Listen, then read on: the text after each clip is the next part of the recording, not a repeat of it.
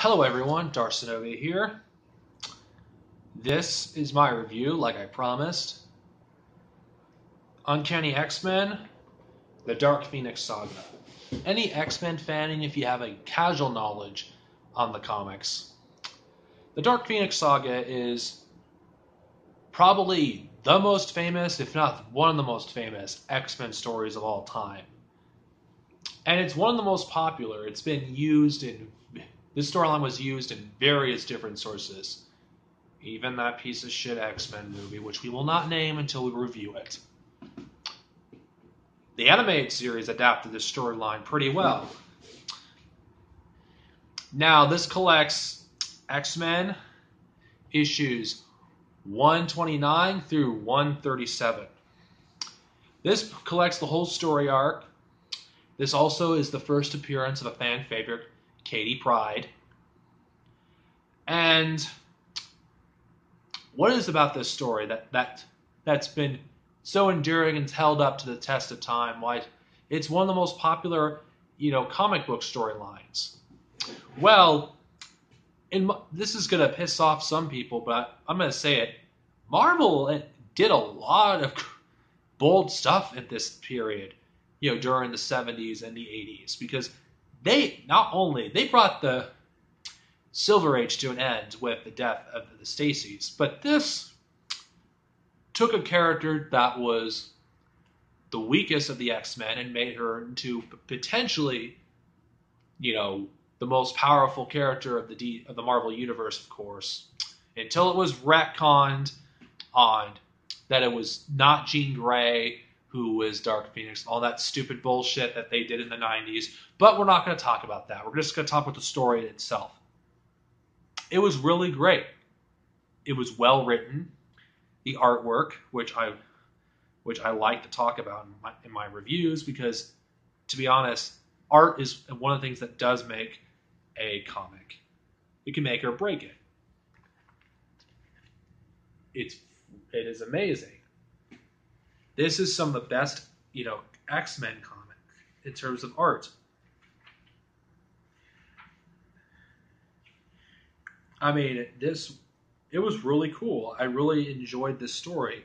It's not action packed like some people would like it, but the stories in these were amazing.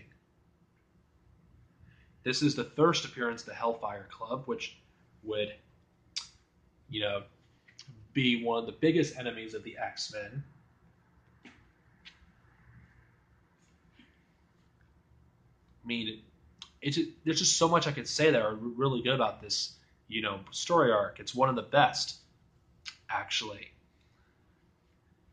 And they did it again. They killed off a character, unlike DC, which a lot of the deaths didn't really matter, honestly. Like, here's another example of great artwork. This is reasons why I love classic Marvel. The art is amazing. It really is. And I thought, the aspect, the story, with this was really good. It also showed how power, so much of it can overwhelm you, how it can consume you. And I felt like this is one of these storylines I wish Marvel would have never have touched. It's unfortunate they bring back Jean Grey later on, which, of course, death is never permanent in comics, but there's some occasions where I believe bringing back a character could make a storyline that was really good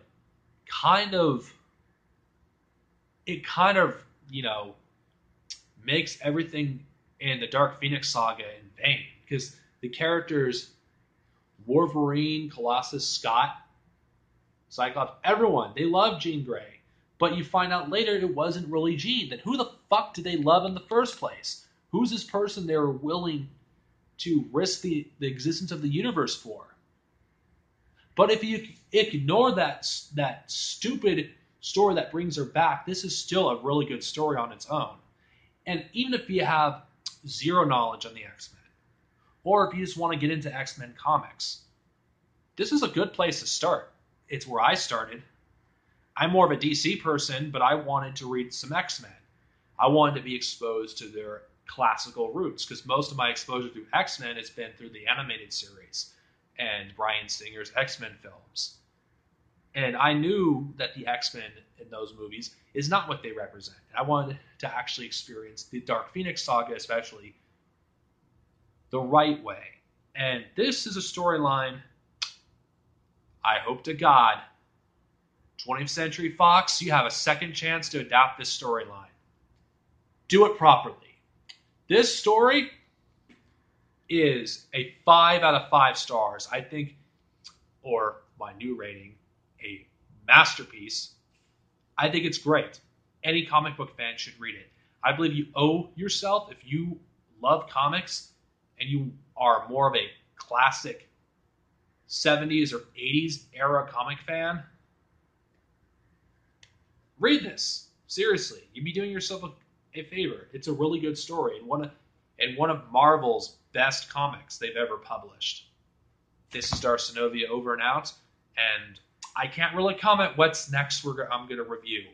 I'll probably just announce it in one of my videos. Peace out, everyone.